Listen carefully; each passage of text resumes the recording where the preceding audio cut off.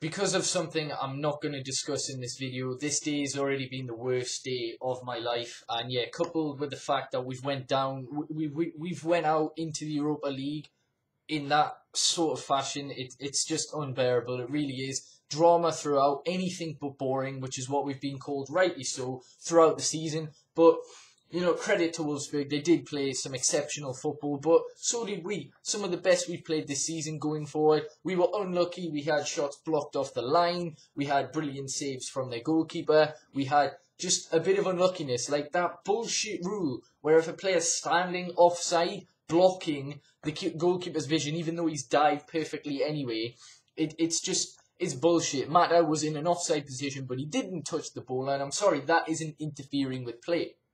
But Dante and some other player go to the linesman about 5 minutes after the goals actually went in, and then it gets overruled. It's bullshit. It started off so well. Martial gets a goal. Mata, deployed in the number 10, plays a lovely through ball. First thing he's done in a few games, so it was nice to see Juan actually doing something, because he's one of my favourite players. But Martial slots it in. All things are looking brilliant. 4 minutes later, Naldo scores a really nice volley for Wolfsburg, levels it up. Wasn't too worried though, because we were looking like an attacking threat. But shortly after that, things get even worse, and we managed to concede with probably the best goal we've conceded this season. It's lovely play from Draxler and God knows who else. But yeah, it manages to go through, and they score 2-1. Wolfsburg go ahead, and things are just looking really, really bleak for Manchester United. But then we get that goal that I'm on about. Lingard, it's a lovely goal. Should have stood, but it didn't. So, yeah, at half-time, we're losing 2-1 when it should have been 2-2. That would have changed the dynamic of the game. Maybe. Might not have, but surely 2-2 is better than 2-1. Anyway, we head into the second half. It's a bit of a slow start. We have chances, though. Memphis has an overhead kick that's blocked. You know, Fellaini has a chance, blocked off the line. It just doesn't look as though we're going to score. I think Memphis has another free kick that's like inches wide. But then eventually we get a corner, and it's Fellaini who heads it in. It rebounds off one of Wolfsburg's players, loops the goalkeeper, 2-2.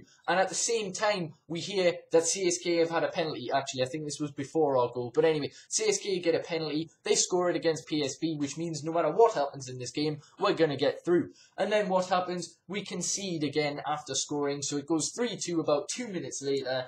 And yeah, it's another good goal by Wolfsburg, 3-2. And then PSV equalise at the same time. And then they get a goal to pull ahead. So that would mean that we needed 2 goals to beat Wolfsburg. And it just didn't happen. We had chances, but nothing was going to go our way. And in the end, it didn't. So we're going to have to look forward to those banging Thursday nights on Channel 5. We should give it a go. We really should give the Europa League a go. We're in it now. What's the point? It's a trophy, all right? It's a trophy. What's the point in not giving it our all? We can win it. I know it's not what we want. A club of our calibre, it's embarrassing. It literally is embarrassing being in the Europa League. But that is the situation we find ourselves in. We might as well have finished 5th or 6th last season. And shit, I'm getting Skype. So, yeah, I'll sort that in a sec.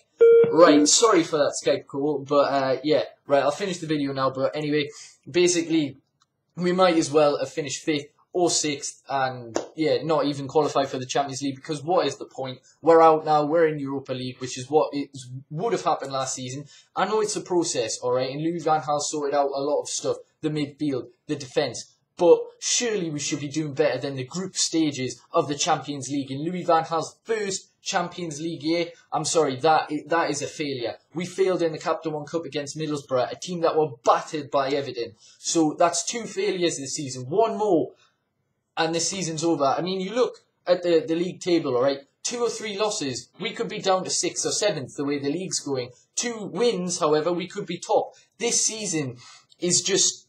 it's mind-blowing. Leicester are top. They're breaking records. We're out the Champions League. Chelsea are fighting relegation. It's bonkers. Like, what? Who the hell predicted this? You cannot predict what's going to happen. But one thing that must happen straight after this, we need 6 points against Bournemouth and Norwich. If we don't, then it's just more failure. It's more disappointment. And we're in danger of slipping out the top 4. And that's something that just cannot happen. So...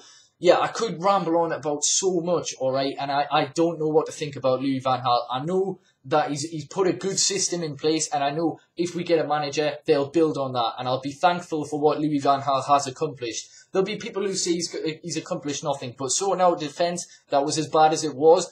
Yes, we conceded 3 today, but that's the problem. We can't find a balance between defence and attack. There's still a lot of work to do. Do I believe Louis van Gaal can do it? No idea. Personally, I would get Pep or Ancelotti at the end of the season, going off what happens, unless Louis van Gaal can win us a title or the Europa League, which we need to win now. It's just ridiculous. How are we in the Europa League? It's embarrassing. It really is. But before Arsenal fans get too hyped up about this, like other fans, obviously, Man City fans will be loving it. But yeah, Arsenal will probably join us in the competition tomorrow, and maybe even Chelsea. So at least we'll have a fuck ton of English teams. That might help the English coefficient. But anyway, I'm going to end this video off. I'm just depressed as fuck, honestly. So yeah, take the piss if you want, but yeah, peace.